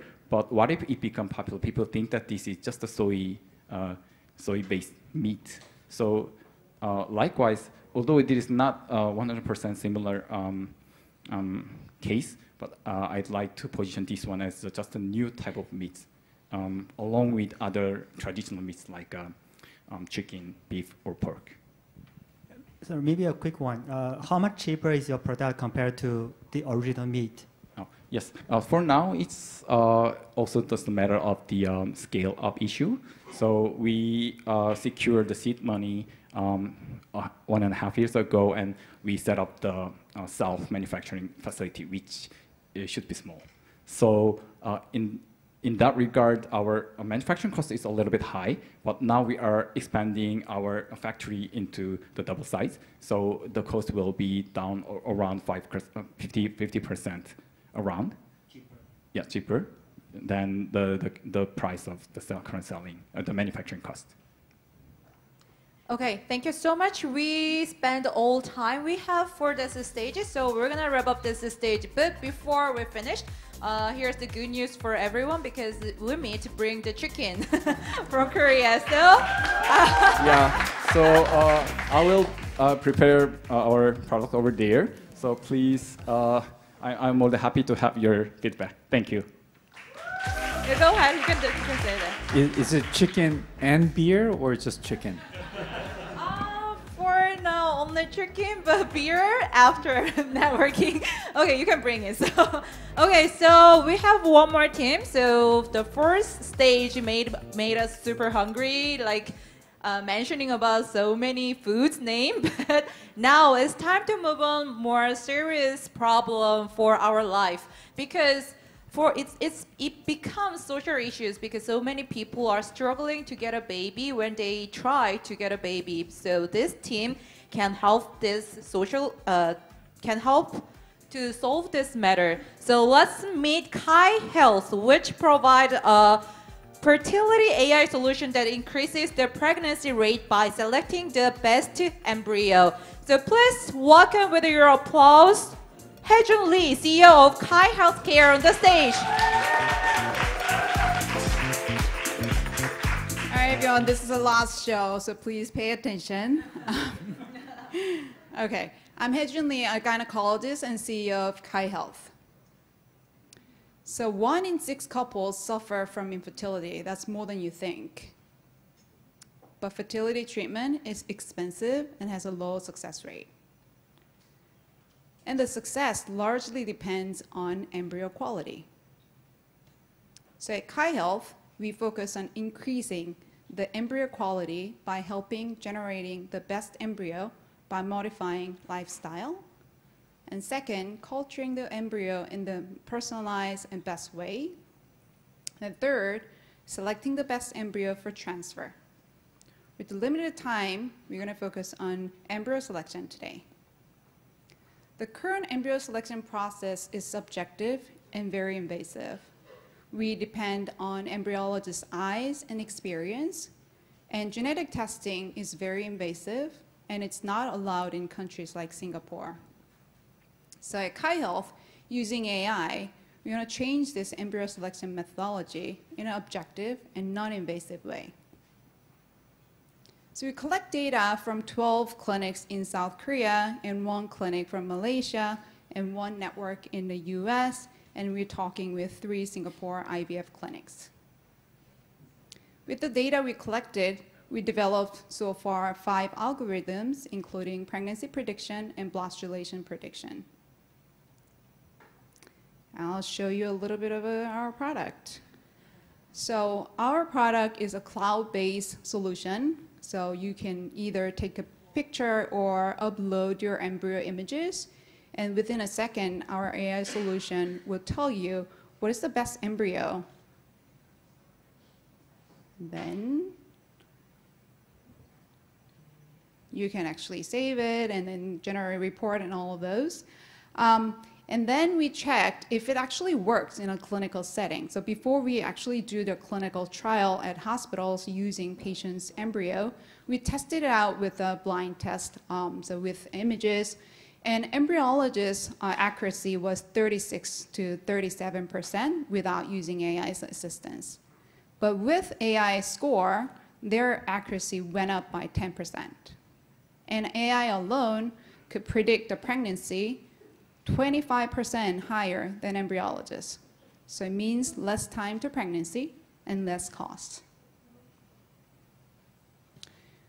We launched our product in February 2023. We were a very young company. And within 3 months, we contracted with 4 clinics. Our solution is a software as a medical device. So pre-approval, we sell directly to the clinics and collect payment annually. And after approval, we can actually collect money from patient through the clinic. We all think AI solution is just not easy to make money, but I think fertility market is different.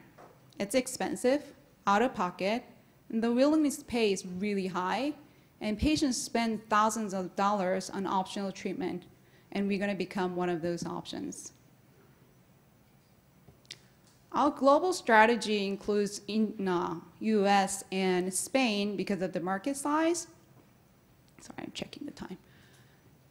And Asia is actually one of the top priorities because there's no competitors. We are the only player in Asia and with a very large data set.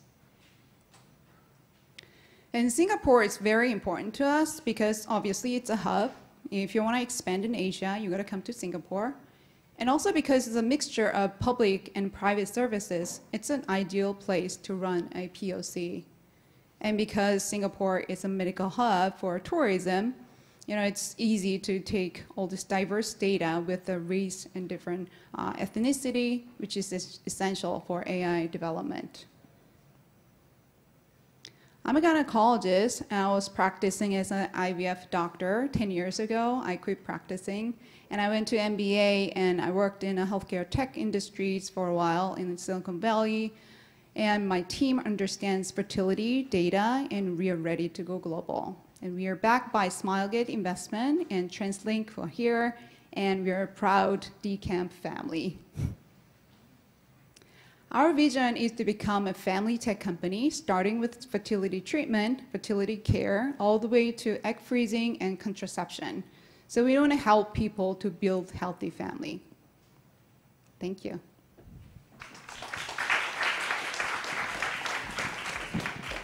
Okay, thank you so much. Let's move on to the Q&A session. Please go ahead, Center Ventures. So thank you very much. I guess I have a couple of questions. So how important is to have approval? I mean, can you survive in a pre-approval state with just the SaaS revenue? And secondly, can you talk a little bit about the sequence of regulatory approval roadmap you have in mind?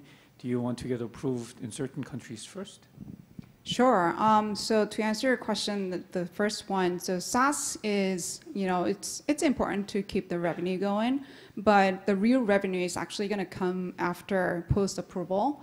So our approval regulatory strategy is to get KFDA first. Obviously, we are in Korea, so we get that done next year.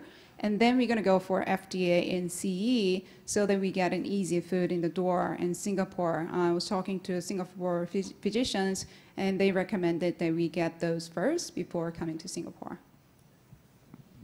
So we've obviously seen a lot of image-related AI in the market, right? I understand you said in Southeast Asia, no one else is doing something like this. How many other people are doing similar things in the US and Europe? Yeah, so there's one player in the US currently. There's no FDA-approved product so far, so we're waiting for the first product to be FDA-approved. And there are a couple more in Australia, two in Israel, but not in Asia. I think the barrier to entry is a little high. As an OBGYN, before I became an IVF specialist, I knew nothing about IVF. And also, even as a doctor, I didn't know what was going on in the lab. So there is like multiple barriers to entry. So are you saying that in the US, no one else has got approval? That does not mean no one else is working on it, right? There could be someone else like you sitting in the scene. There's one company I know that's working on it. And I understand there's some amount of domain knowledge. It's not just AI knowledge, it's also, like you said, medical knowledge. But that's not unique. What I mean is there are many people who have IVF knowledge. Mm-hmm. There's thousands of people who have trained in that. Yep. Thousands in AI as well. Are you confident that no one else could actually replicate what you're doing, maybe in a different way? Yeah, so that's a very good question. I think AI companies all hate that question.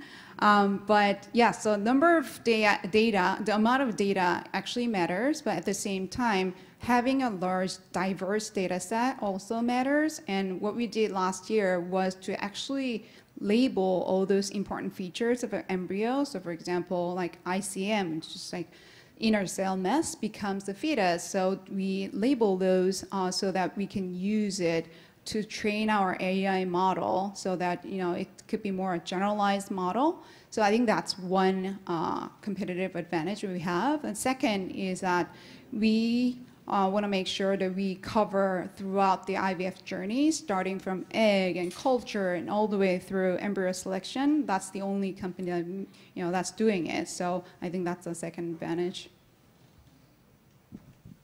What kind of liabilities would you be exposed to if you're using AI to do embryo selection? Can you repeat the question, please? What kind of liabilities that you potentially may be exposed to? Right. So the decisions are actually made by embryologists and physicians. So AI solutions are usually used as a clinical decision support tool. So liability is always with the physician and medical staff. Yeah, my question is that just now you mentioned that your post-approval, you will collect the payment from the patients, right? But it feels to me that you are actually selling this solution, whether it's SaaS or whatever, to the doctors, not to the patients directly. Right? Correct. So when you go to the clinic, you usually select like the blood test, right? And then you pay for it. And then the clinic collects the payment from you, and then they send some of the money to the lab. So that's how things work. Right. So revenue basically, sharing. I guess eventually this will cut down the cost for all the patients, right? If doctors adopt your solution. Mm-hmm. And that's eventually how the cost saving pass on to the patients. I don't think I understand. Sorry, I'm trying to clarify the business model because this feels to me is a B2B product. Mm-hmm. You're basically selling to the labs or the doctors. So the patients will pay the doctors for the whole package. So meaning that when they adopt your solution, the whole fertility process will be shortened, hence reduced cost. So that cost saving will eventually be translated into patient saving. Okay. Is that yes, the correct that would understanding? be there will be a saving for patients because you don't have to go through multiple cycles. You can just get it done within less than cycles that you would do without the AI solution. So I don't know if I understand your question correctly, but the KPI of a fertility IVF clinic is actually pregnancy rate. So they don't want patients to come back after failure. Repetitive failure is not their KPI just to increase the revenue. So they want to make sure you get pregnant at once. Maybe I have a follow-up question. During your presentation, you said because of lack of time, you'll focus primarily on the embryo selection. Could you say a little bit about the other two steps, the exercise and all that? Sure, yeah. So we only had 5 minutes to cover, but we are seriously working on how to improve the embryo quality because these days a lot of women get married late. So after 40, you don't have that many embryos to select from. So you only have one embryo, then what are you going to do? So that's the issue that everyone's facing these days. So we want to really make sure that even older women, you have the best treatment for your one single egg. So that's how we are doing a study with our partner in Korea.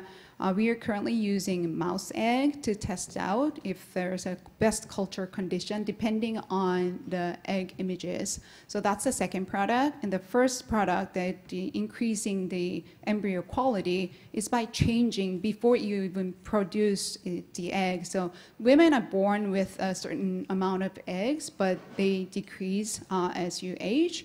But there is a period that when you start your period and then you start the hormone stimulation, there's a period that you can actually take care of yourself better to create the better eggs. So right now, women are just taking multiple vitamins and supplements, just anything you grab, like spend thousands of dollars on it. But we want to make it as a data-driven approach by combining patient-reported outcome with the medical data.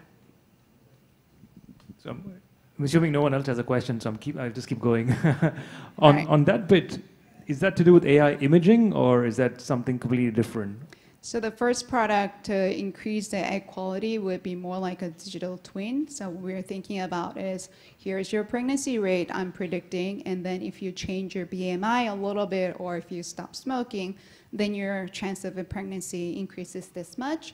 And then we can also do like a challenge and those kind of things. Okay, if you run like 10 miles a day, then I'll give you a coupon for a supplement, something like that. So we are trying to do that as a B2B2C rather than just directly going to B2C. Okay, if you guys have any short comments or question, like a simple question, please go ahead. But if not, okay. Yeah, maybe a very quick one, right? So you mentioned Singapore and Malaysia as your first entry to Southeast Asia. I'm curious, why not Thailand? Because Thailand is also very famous for medical tourism.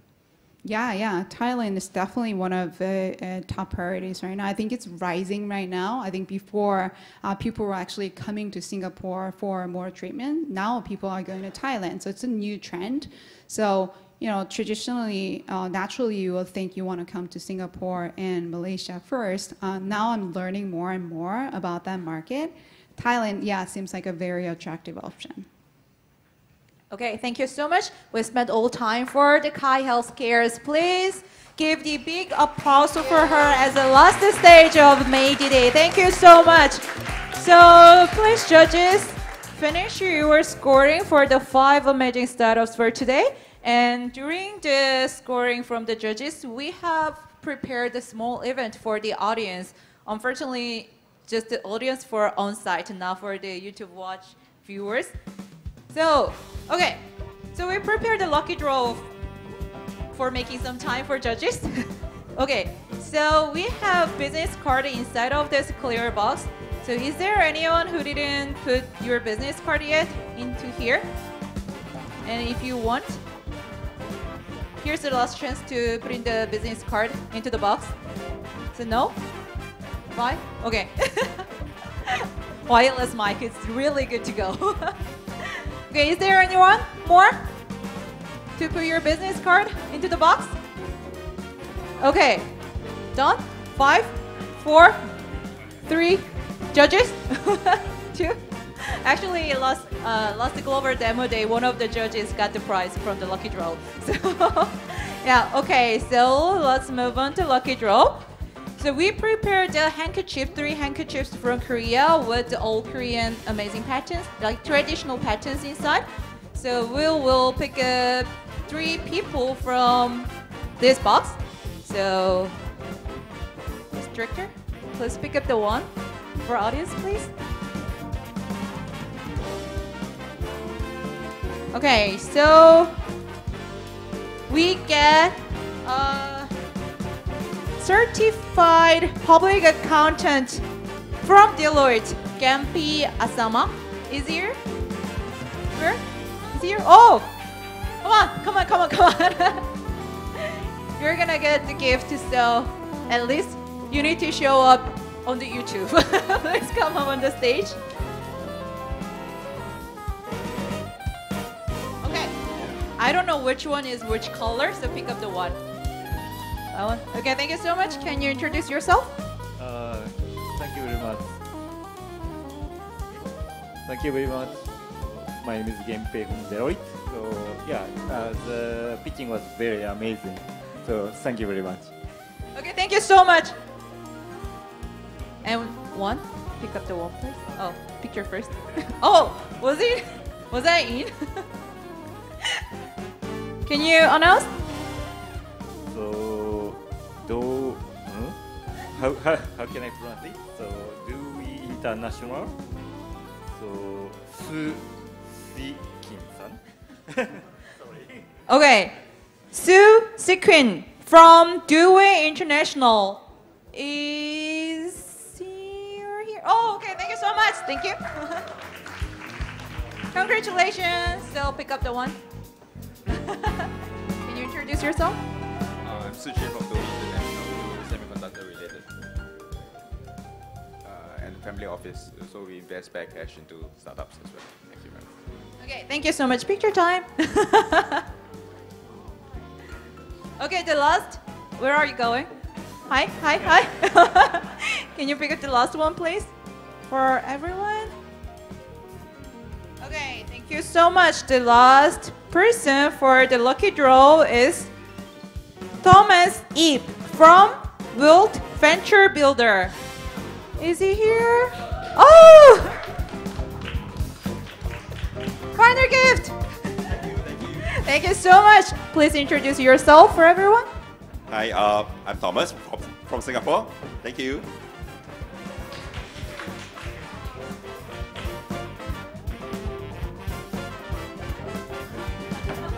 Thank you so much. And thank you for being my mic keeper as well.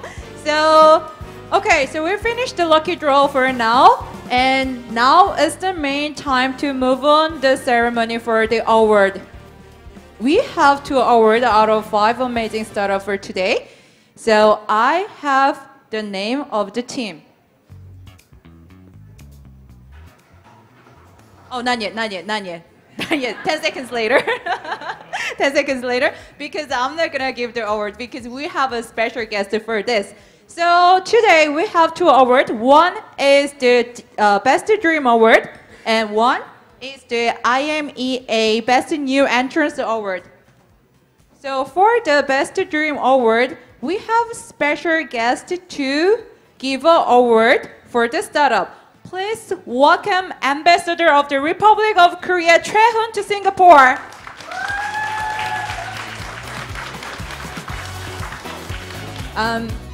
Yeah, it's really hard to meet him in person, so please introduce you.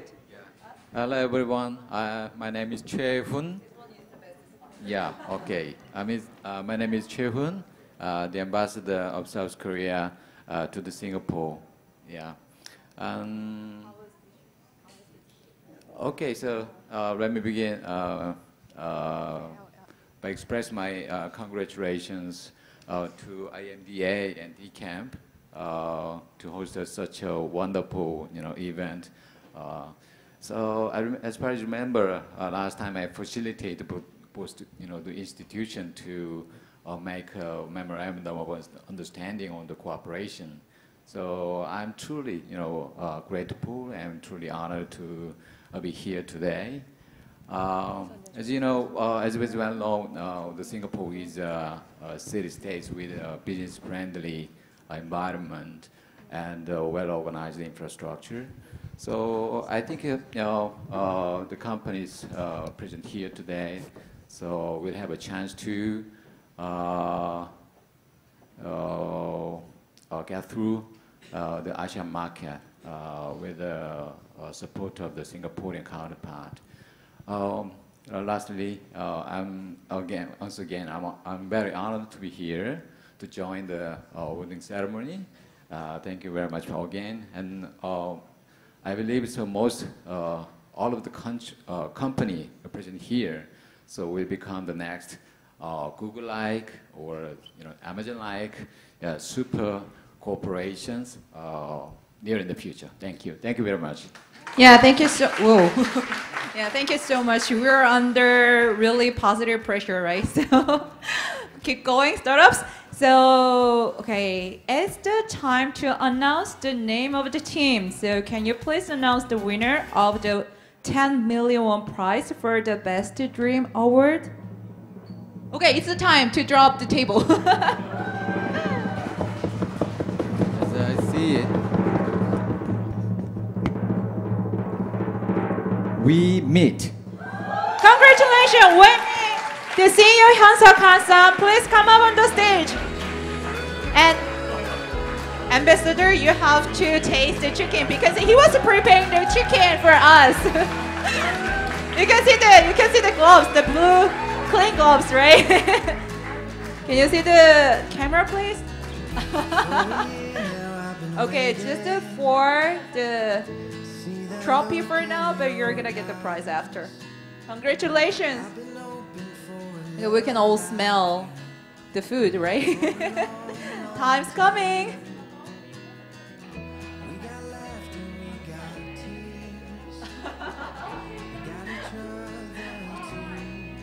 Yeah, it's important to show the Singapore and Korea today. In Korean way, kimchi, cheese, in Gober way. Okay, thank you so much. Please congratulate and please give your warm hand for both of gentlemen. Thank you so much, and please be seated. Thank you so much. And CEO Hyun-Suk Han-san is going back to prepare the chicken for us.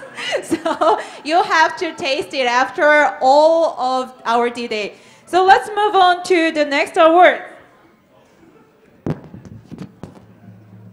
Okay, not yet, not drumming yet. Okay, we have now IMDA Best New Entrance Award. As a presenter, we are gonna have IDMA Justin Ong, Assistant CEO, as the Best New Entrance Award presenter. Please give him a warm hands on the stage. Okay, so of course this team is gonna get 10 million won as a prize as well, like previous one. So what the gross support from IMDA is? Kai Health. Wow, you have such a great voice. Congratulations, Kai Health. Woo.